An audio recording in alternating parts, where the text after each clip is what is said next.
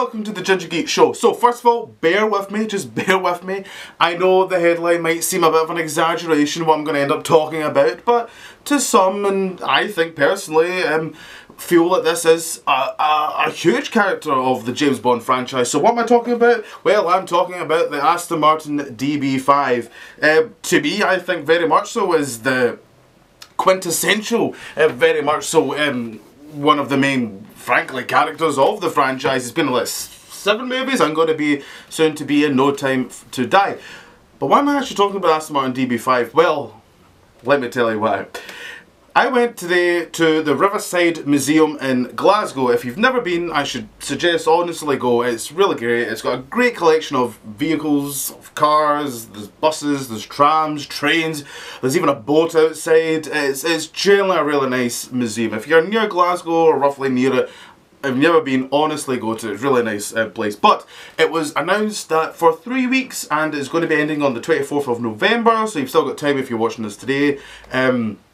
Unless we're in the future right now. Oh god. They're having an Aston Martin DB5 there. I looked at the thing and I'm trying to look at information. I'm not really 100%. I don't think it is one of the original Aston Martins that there was. I don't think it is whatsoever. Because there was many hints. There was no ejector seat kind of display, which I know that was obviously used in the original like ones. Because I think there's 7 or 8 original Aston Martins from Goldfinger, so I'm not 100% sure with that one there.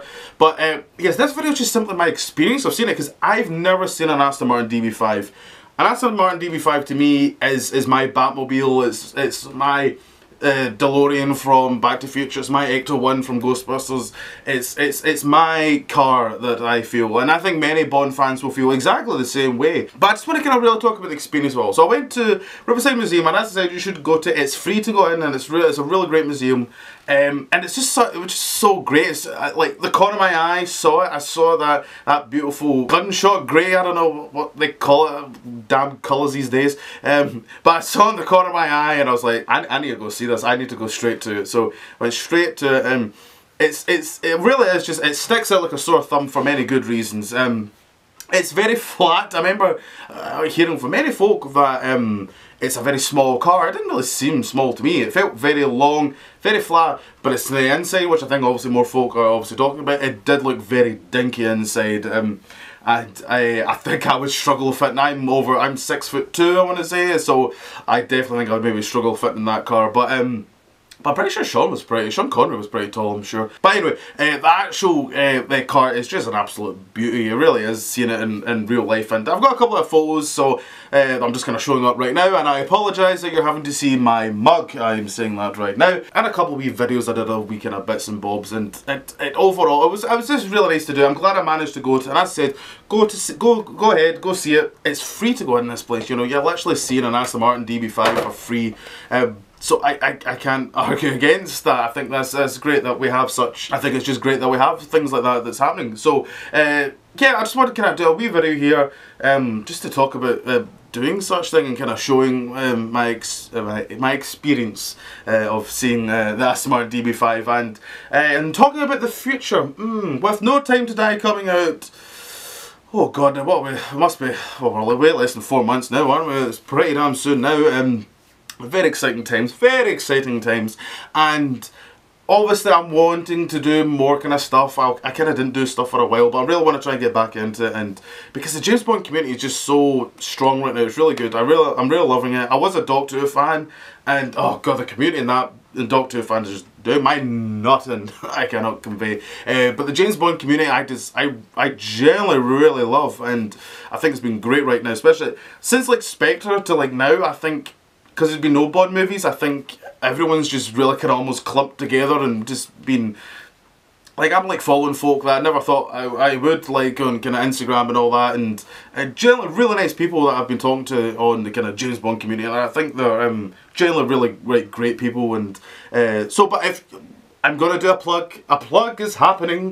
If you'd like to follow, I've now got a James Bond page on Instagram. It's called From Scotland with Love 007. You can go ahead and have a wee follow. I kind of do some bits and bobs and that, and I kind of talk about obviously stuff like that, and also just my normal kind of the Ginger Geek on Instagram, and there's a Facebook page and Twitter as well, if you want to do that. Because apparently I should be doing this in every video. I should be trying to plug my stuff, which I always forget because I always do not like forcing people to do. You do you guys. If you want to share this, go ahead. If you don't, I'm not gonna blame you. You know, it's like. But yes, so yes, I just wanted to kind of do a wee video just kind of showing some photos and a bit of videos that I could have did and all that of just seeing Aston Martin DB5. It was so great to do such thing, and I'm hoping in the future, as I said, there's a wee museum outside Edinburgh that I really want to go to, kind of show it, because sadly being where I am, you know, I'd love to go down to London, and there's some really great stuff of James Bond connections down in London, and the Bond in Motion Museum, which I still haven't been to yet. Oh. But that's kind of the overall kind of thing I wanted to talk about today. So I'd like to know what you guys think. I don't know. Have you guys been to that? I don't know. And I'd like to see obviously your experience of, like, have you ever seen an Aston Martin DB5? Like, I think that's quite something to me. I don't know. Maybe not.